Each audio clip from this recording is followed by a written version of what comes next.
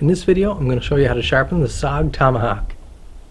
Now, I'm not much of a tactical tools person. This Tomahawk was given to me to sharpen by a customer because I run a little sharpening business. And it's actually a pretty cool little tool. From what you guys know me from on the channel all the time, you can tell right away that this is not my normal style. All blacked out, synthetic handle. The bit mounts onto the handle with these Torx bolts here. Not sure what type of steel is used in the heads. I'm guessing if it's SOG, it's probably some kind of stainless steel. Probably not really known to the customer. I'm not sure on that. I'd have to look it up. And you have a blade on one side, or the bit here.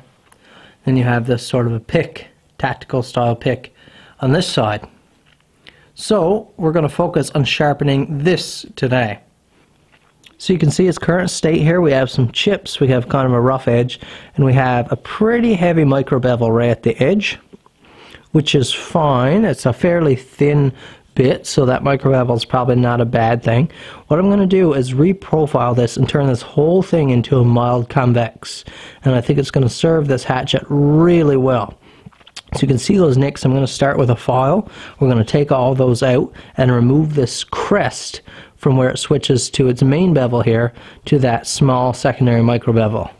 So I've just got a Simmons bastard file here. It's a fairly big file because I do usually bigger work than this small little tomahawk. But I'm just going to start working this edge back to remove all those chips. This steel is pretty soft. It's not real hard, so it shouldn't be too tough to file at all. I've got this little piece of wood here just to raise a bit up towards me a little more. If it was down on its flat, I'd need my file really angled down. By having it up like this, I can file almost in horizontal, and I can file that bit. So you don't need to get too caught up in this filing part. As long as you've removed any big chips and dents, and so you've got a nice clean edge. Should be a nice crispy edge. You should touch it. Should feel kind of smooth, but kind of grabs your finger. You can see little bits of filings there from where I'm reshaped this bevel. You see there's no chips there now. And what you can see I've done is I have removed that or I continued on that micro bevel until I got all those chips there, and then I recessed that micro bevel. So instead of that little short micro bevel it was in the start, you can see it's much longer now. So I thinned out that bevel a little bit. And now we're going to continue on in a much easier way than even with the file, and continue cleaning up that bevel. What we're going to use to finish this bit is sandpaper. Now, you may not have thought about doing high-end refined sharpening with sandpaper, but let me tell you, it's cheap and it works like magic. So we've got that SOG bit there now that's reprofiled with a file. I'm going to start using some sandpaper on this bit. I'm starting pretty coarse, much coarser than you need to go. This is 60 grit here today that I'm using. If you're just trying this method for the first time, I wouldn't recommend going this low because it cuts quite quickly. As you can see, let's get you a close-up shot here. It's already starting to cut away at that bit. You can see those strokes. So maybe start with 100 grit paper. I'm starting with 60 here today just to speed up the process a little bit, and I've had lots of practice, so it should go pretty well for me.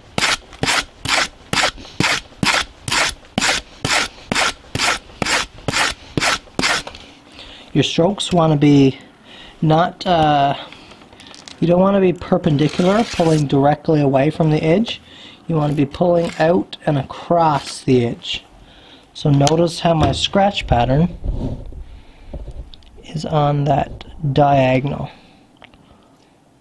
Okay, and as I refine my edge, I'm going to pull even more with the lie of the edge. I'm going to come out more across the edge, and that'll help counteract a big burr. It'll help take that burr off while you're sharpening.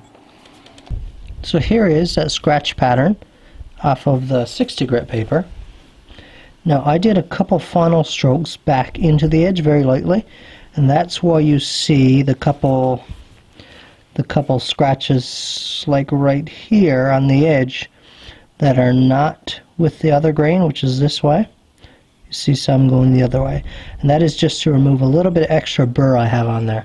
I'm going to switch over now to some 100 grit paper and keep working this bit exactly the same.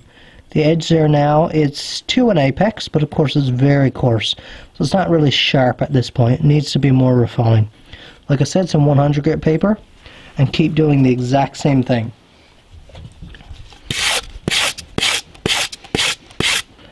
Okay, so that's that 100 grit. You can see what the edge looks like. Again, some of those reverse strokes where I went a few strokes into the edge at the end to remove any burr. You can see a couple light scratches up right here on the black right now. That's not real serious. I'm not worried about that.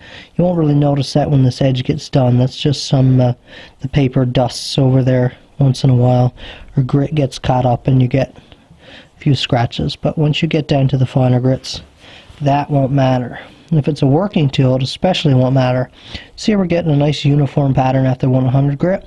Going on to a 400 grit now, and that's this is when you'll really see that edge start to come in nice. Right now, you could use it off the 100 grit. It's decently sharp. It's got a little bit of bite to it, but it's not really sharp. It's not what we're looking for. So we're getting a great looking bevel along here now.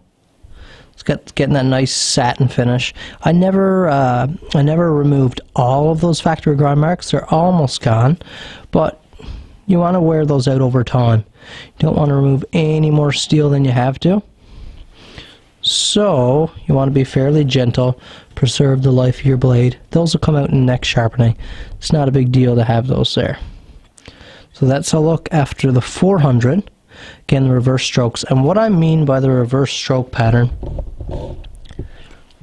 so when I'm just finished up with that 400 grit, I'll lay my axe or my bit right on the paper, and I'll tip it down just until that shadow disappears, and then I'll run my sandpaper into the edge, and I find that just leaves me with a true edge. It removes any type of burr.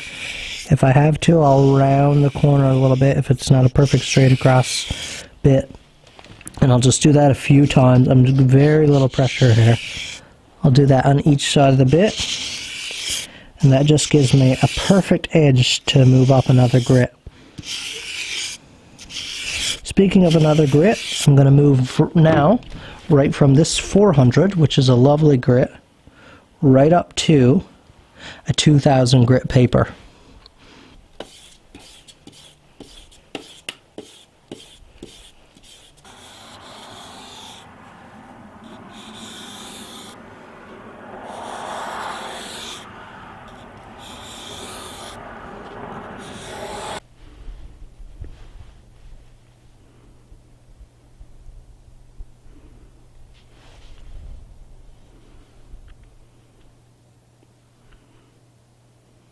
And just off that 2000 grit paper,